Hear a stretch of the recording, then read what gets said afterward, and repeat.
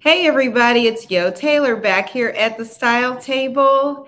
I am here on My Style Mondays. You know, we're here every Monday at 7 p.m. And today I'm here with my great friend, Fran Brown. She is the CEO of the Sheperd Etiquette and Social Protocol School. And she specializes in young people and children and young people, young adults.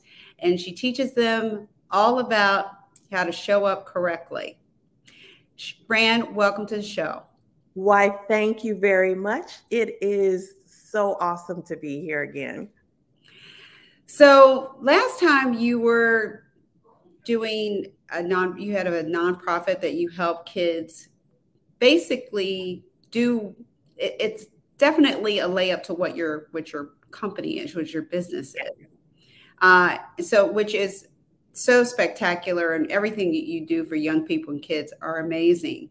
So now we're going to talk about the business end.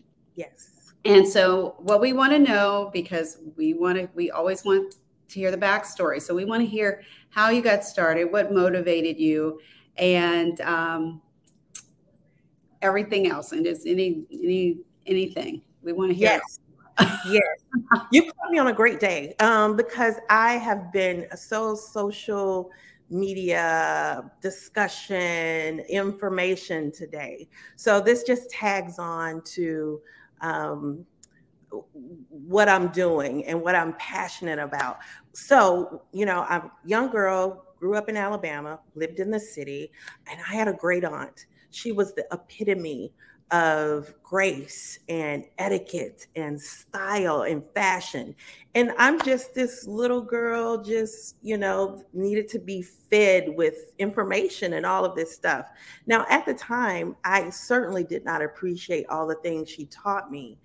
But what happened was all that she taught me was packed inside so that when the career that I chose, it just exploded. It just aligned. Everything I do with my career has a lot to do with the public. And because I was a child and that great aunt taught me and she fed me all these wonderful gifts that helps me to be successful, I then take that on and want to give back to children. And at a time, especially with COVID, but even before COVID, at a time where you kind of see things degrading in our youth, I just want to pour back into them because I take pride in my community. I think my community also would like to keep that pride within itself. And in order for that to keep going, we need to give back to the youth so that we can keep this and enjoy this and just reap the benefits of it. But we cannot continue this unless we give back to the youth and feed them as well. So with that, all of that just kind of evolved into something that I am truly passionate about. So therefore, the Sheperd Tree came from all of that. Giving back with what my great aunt gave me, with etiquette and work ethic, and just showing up with style, grace, excellence. And it feels good. It just feels good. So everything that I was fed with, I'm giving back. And it's interesting how you say, as a kid, you were like, but even though our kids are like, oh gosh, really, mom, dad, but they're actually listening and they're retaining that information, even though we're feeding it and we're feeling like, oh gosh, I just don't want to hear it. I just don't want to hear their negative energy about it, but they're really absorbing it and it translates. Even though sometimes when they're home with us and you're just like telling them 100 times or whatever. Well, I mean, not in my house. I could give a look. I didn't have to tell 100 times. But, you can see what you're feeding your children, how it translates in real life. I remember my son was going to visit his dad in Tampa. And I remember he came back off the flight and these two ladies came up to me and said, oh my God, is that your son? He's such a gentleman. He helped me with my luggage. He jumped up and helped me. And how old is he? And I was like, who are you? I'm like, oh my God. So that's when you really know that they are listening and they are, receiving what we're teaching them. So, and it goes to show, because I have these wonderful conversations with my dear friends and neighbors. The work in progress starts at home. It's work. It's a sacrifice. We feel like we're beating our heads up against the wall, but all the kids have is what we give them when we're at home. And hopefully that is insurmountable. It adds up to way more than what social media is doing to the kids. And once they can hold on to that, that becomes their core. That's what they have to survive with. So they show all of that work outside of the home.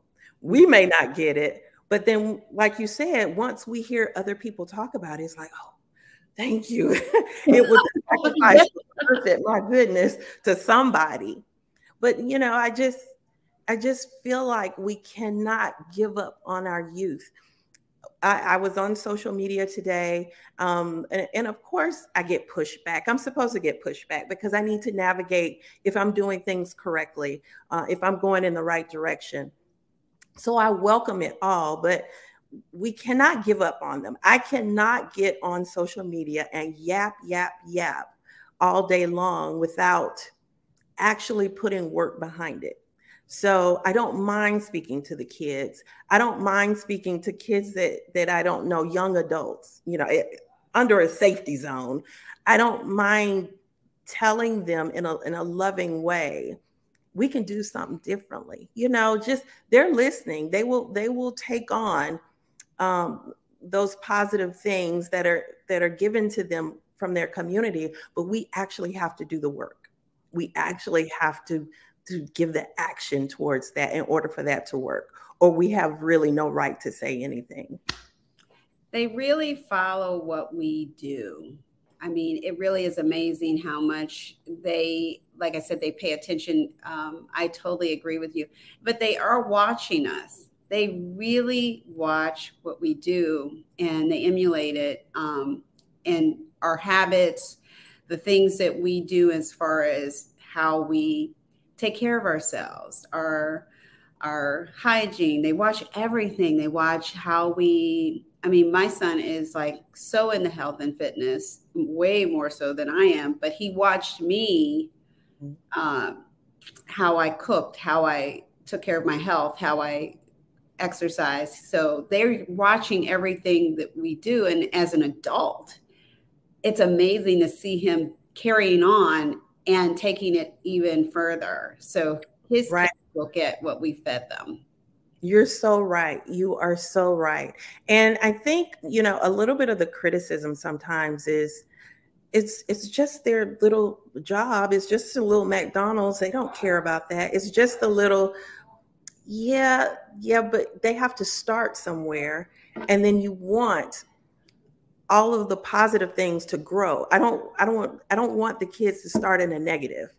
You actually have to put into practice those good habits. No one is expecting them to be perfect, right? But we have to continue to teach them and lead them into a direction where they are growing a positive space for themselves and that they're actually growing for their future every day. I was saying today, their lives, they cannot believe that their lives are just a 24-hour cycle. It's not. You actually are working towards a future, and I think a part of that is lost. Yeah. I think a lot of that is lost. They are doing everything for, not all kids, but the whole thing kicks and giggles for the now. Yeah. But where's your growth? Where is the growth in that? Because you're going to be 20, 25, 30, 37, 40. And if you have not grown or had anywhere to start to grow, you're just in a vicious cycle.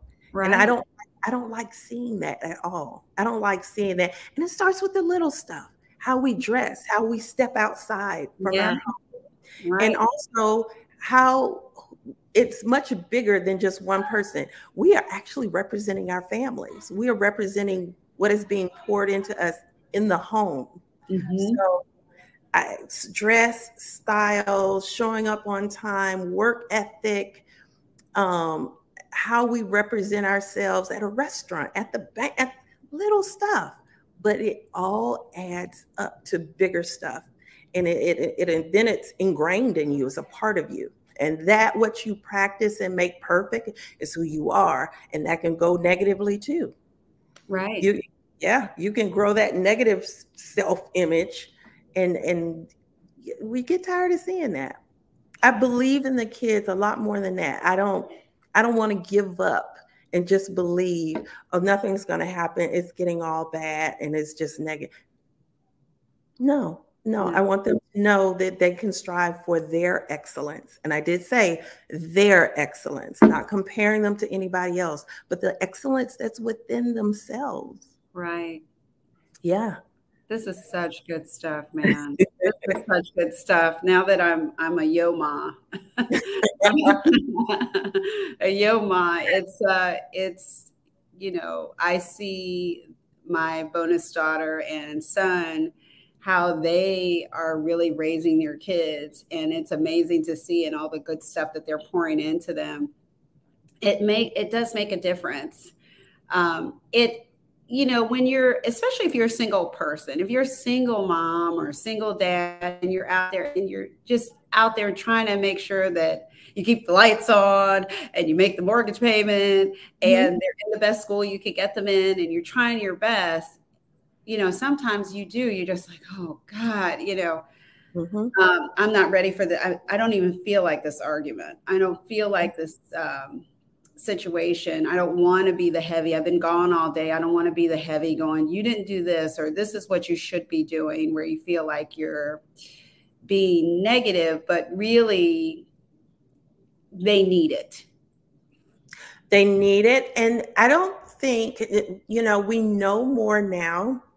And yeah, I mean, you take Instagram, any of those platforms, there's so many doctors and specialists and psychologists that have all this great information that we didn't have several years back. Yeah. And a lot of times you don't have to just all the time be weighted down with the negative and what you did not do.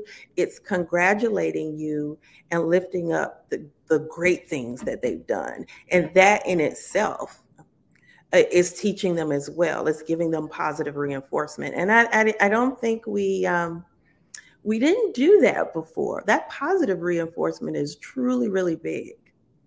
It's And really so tell me this, like, as a parent too, I would imagine, just give me your opinion on this, that you should also, give yourself a break and congratulate yourself on everything that you're doing to take care of the family. So, just know that you deserve some praise too, some positive reinforcement as Mhm. well. And you won't necessarily get it from the kids, especially when they're like No. crazy age between 12 and like 14 or 15, when their brain is sucked out by aliens and Mhm. and they come back to you. So, but you should, give yourself, yeah, I'm out here doing it. I'm doing the best I can for my child to I feed my. totally agree. And surrounding yourself with people that can cheer you on and you also can cheer them on, Yeah, feeding one another. Man, you can't do this stuff alone. You cannot community. do this stuff alone. So when you surround yourself with those positive moms, whether they're single or married or whatever the situation, you need that to kind Yeah. of pull you along, because sometimes we're just all dragging. We're just like, we are. And we make mistakes. We do. I am the first one to admit mistakes are being made. They will be on somebody's chair, but for the most part, for the most part, just really getting out there and reinforcing those good habits. Because I mean, we see this no matter what side of the fence you are on, either politically or religiously or whatever.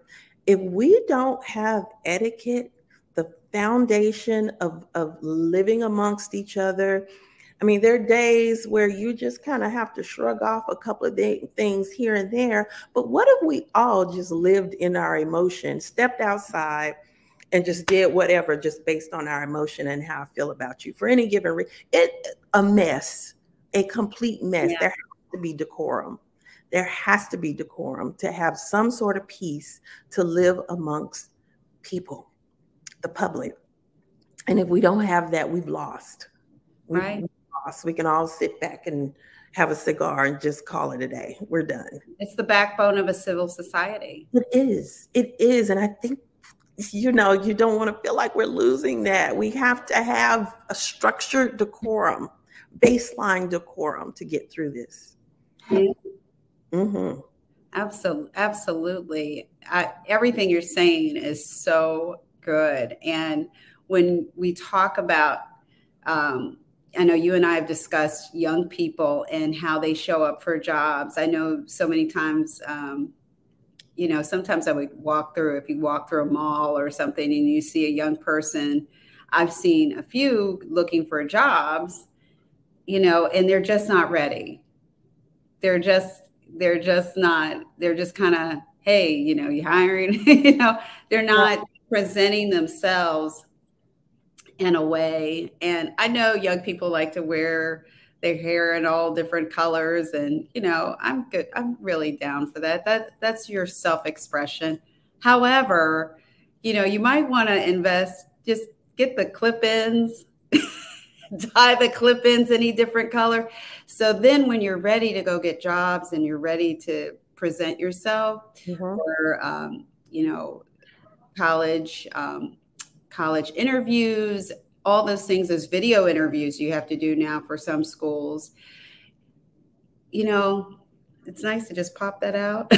And then when you're out with your friends, pop it back in and keep it moving. Right.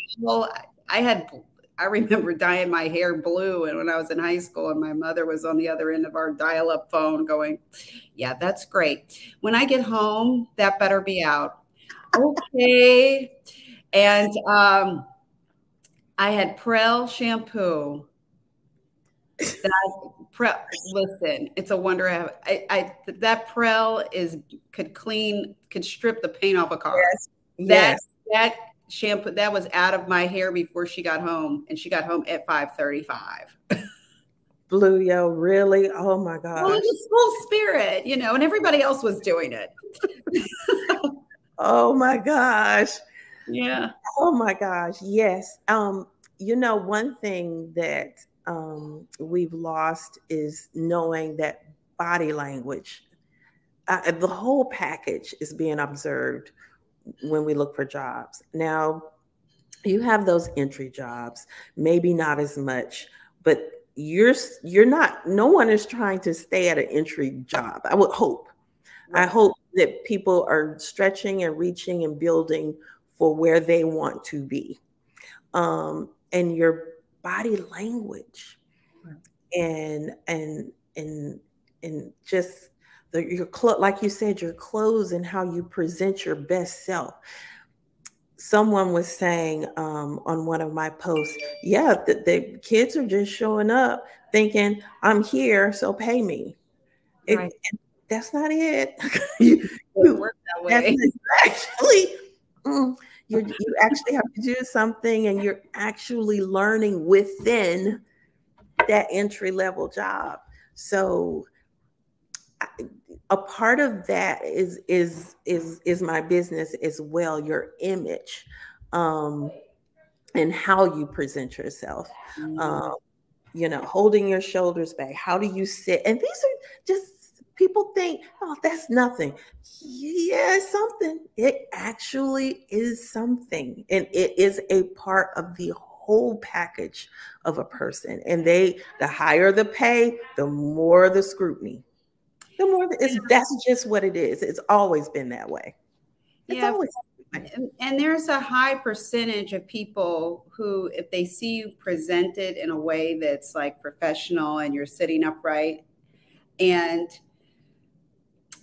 they look at you saying, okay, this person is competent. There's a direct link to that. I mean, there's data all on that. And so the sooner you feed your kids and the sooner we feed our kids that information, they're ready. They're ready to go. As far as slouching and everything, my mother used to always like, stop slouching, stop. But I did because I was so tall.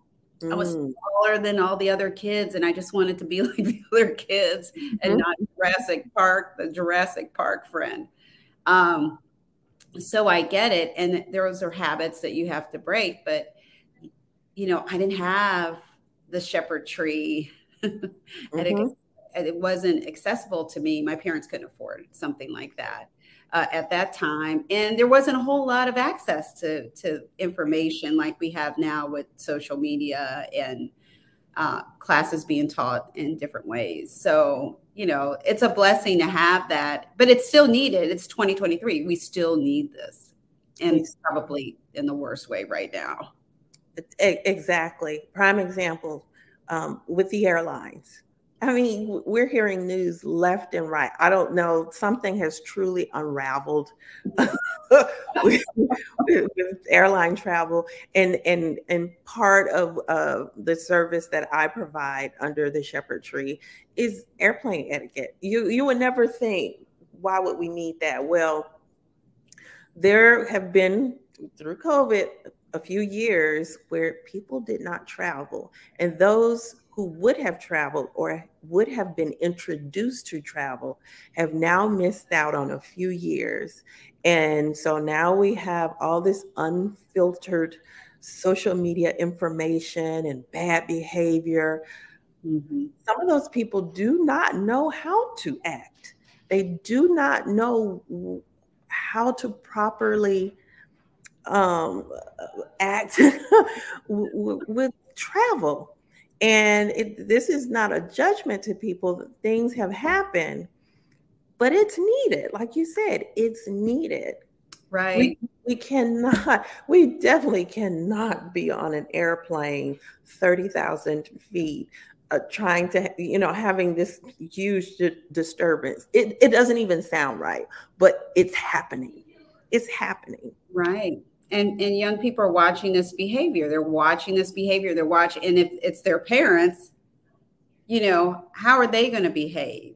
And if it's that off chance where their parents are behaving badly on the plane, then, and the parents aren't really at that time, because not all the time they get arrested or it makes the news, then the child feels like, well, I can behave this way here because there's going to be no consequences for it.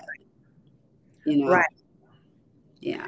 And to even add on to that, when you think about it and you say, customer service shouldn't be a big deal or whatever, for those who may push back on this,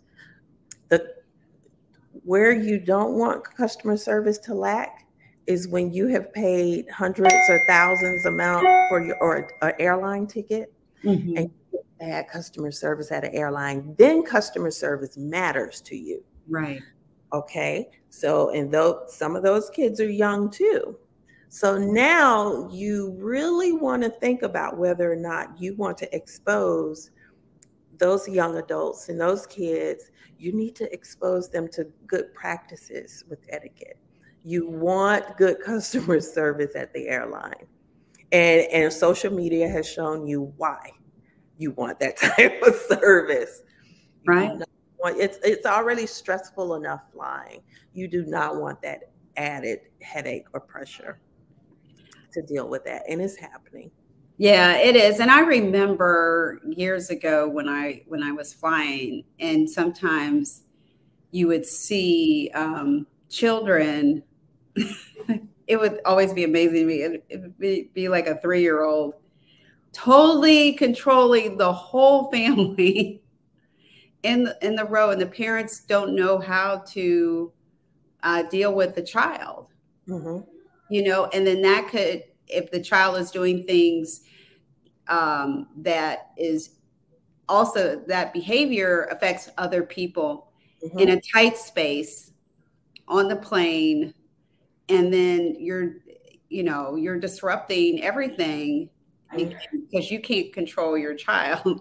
Mm-hmm. you know um, those things matter. And so having plain etiquette and having a system where you can help parents who don't know how to manage their kids in tight spaces, Mm-hmm. you know, I would argue that the child, especially a toddler, was just an egg a few years ago and you're in your 30s. I think you got this, but okay. Mm-hmm. You obviously, people don't.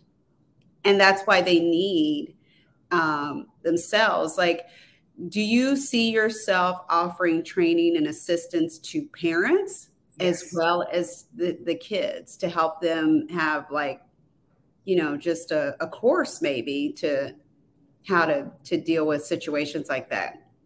Yes, most definitely. And I've given out some advice to a lot of parents that are traveling with young kids and older kids. The trick about traveling with young kids is to make sure that they can get their hands on tactile items. Something that you wouldn't think about. I was on a flight, and usually the airlines put a lot of the young kids towards the back of the plane. Or maybe it's closer to the bathrooms or to kind of keep the noise level down. And y'all, want to correct you on something. We don't want to say control the kids. We don't want Okay, don't want to say control. Okay, all right.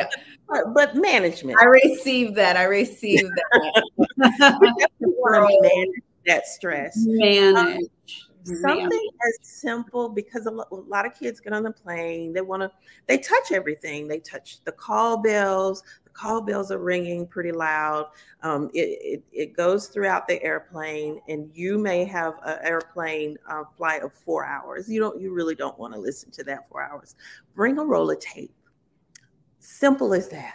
Bring a roll of just cheap brown tape and let the child stick the tape on the back of the seats. Let them tear it. They have to keep movement. So you have to have tape. You can bring crayon, paper, lots of paper. It doesn't matter. Let them tear the paper. I've told people, bring a little blanket And a trash bag for all that tape and that paper that they're tearing. And lay a blanket right in front of your feet. Especially if you're sitting on a window seat, have them sit on the blanket, and they have all their little toys. Don't bring your expensive toys, but Right. just your broken crayon and everything. Just keep those hands moving. They will get bored. And when they are bored, a lot of times they are noisy. That's what babies do. You cannot stop. That is natural for them, but you got to keep some tape. Let them have their own. When you have their little suitcase rolling or backpack, keep all of their stuff in there. Make sure you have the over-the-ear headphones. Yes. A lot of people do not understand that when you have those iPads or iPhones or whatever, it's loud. You may have the volume down low, but if you don't have headphones, the people 5-10 rows ahead of you, they can hear that sound. Yeah. It's just the way that it works on an airplane. And I know people don't mean to do it, but you have to keep a pair of the over-the-ear headphones for your younger children. Yeah, and those are so cheap. You can get those anywhere. You can get them in the airport in case you've forgotten yours. And it will also give you peace, so you can watch your movie, your in-flight movie, and relax. I, back in the day, I didn't have all that. So, but I remember the portable DVD player. Oh my gosh, that was life-changing. I put that headset on and it was great. Indeed. Yes, indeed. And on the airplane, it is not the best time to dole out lessons to little kids, you can forget all of that. Bring the lollipops. You want to kind of make them happy so that the stress level is down in that type space. Yeah. Your little the little life lessons that they need, do not trouble yourselves with trying to reinforce so much of that. Then um you want to keep those toddlers happy and calm, and especially when the plane comes down and the pressure to their ears, they need to suck on a lollipop or drink from their bottle to help with their ears. There are a lot of little things, and especially new mom, you don't know this stuff. You Right. don't. And it's, again, air travel, as it shouldn't be stressful, it is stressful. You don't want any added stress. So Right. I definitely have tips and tips for all of those types of situations. And it's so funny when you're at the boarding door and you see this mom comes in and it's freezing cold. These parents come in and everybody else has their coats and stuff on, and then there's the one child in a tutu in her ballet outfit, and this mother had it perfectly. She said, listen, we had to get out the door. She wanted to wear her ballet outfit. You got to make her flight, put her in the tutu and a parka and keep it going, because you can't really debate with a toddler when you're trying to make a flight. No, ma'am. Yeah. You definitely cannot. And it doesn't matter. Everyone is trying to be happy, and they are too. Let them wear that tutu. Does not matter. Tell me this. I see parents with the kids doing their homework. I am always amazed when I see a child reading and also doing their homework. Mm-hmm. How do you, should you dangle the carrot? We're going to go on our trip, but guess what? You have to do your homework. Yes. But a lot of times you see, kind of the upper grades doing it. They have stock into whatever they're doing. So, you want to believe that at that point they're taking homework pretty serious. But yes, indeed. Yes, indeed, do that. I definitely believe in that. But again, it should not be such a heavy task for vacation. Vacation is just that: relax, vacate. But I definitely believe that however your household runs and education runs, and the kids want to get that stuff done, and books, yes, indeed, bring those books. I love seeing that. I love seeing that.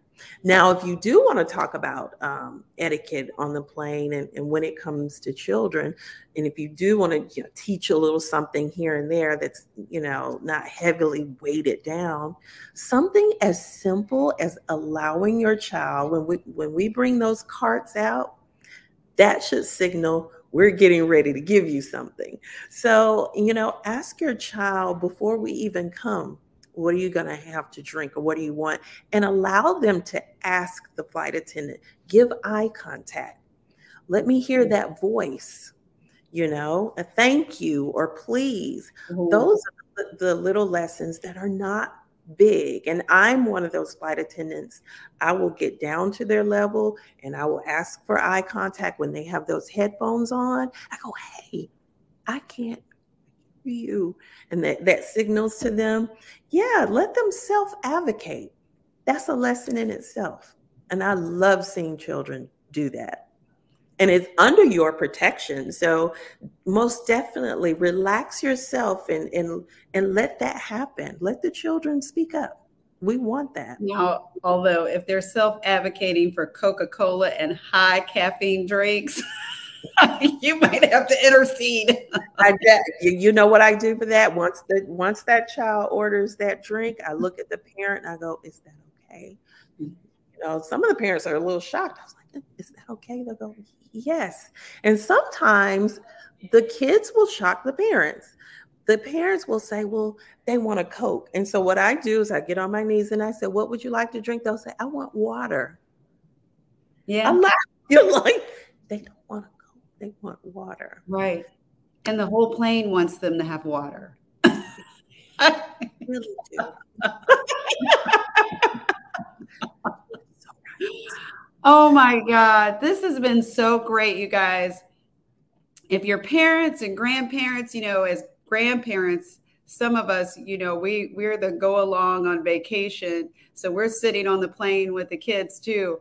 So this has been great. If you guys, this is also a great gift too, as grandparents, to give to your grandchildren, to have take an etiquette course Mhm. and protocol course, so they know what to do, and it gives them a leg up socially and just for life in general. So yeah, I think this is amazing. I think this is awesome, actually. Exactly. And this starts to allow them to build and practice and make perfect. No one is expecting once you come through that course, yes, they're done. They're not done. You have to reinforce that at home as well. But that gives them, like you said, a leg up so that it's already ingrained. By the time they're 15 or high school, that just comes natural. Right. So the younger, the better, because they are already practicing those things to become habits. It's not, it's something that at that point they don't have to do, they just do. You want to get to them to that point. That's just something I do. And then on that note, we thank Fran for being on the show with us again and sharing her knowledge and her tips. And she's, after the show, in the comments, she's going to put all of her information, how you can contact her, how you can take the courses, and all of her social media. She's going to put all the ways that you can contact her. And you guys know where you can find me. I'm on Yo Taylor at the Style Table on Facebook, Instagram, LinkedIn, on YouTube, where you can see Fran and many other fabulous women talk about their business, and we talk about style and how it relates to what they're doing every Monday at 7 p.m. See you next time. Bye. Bye.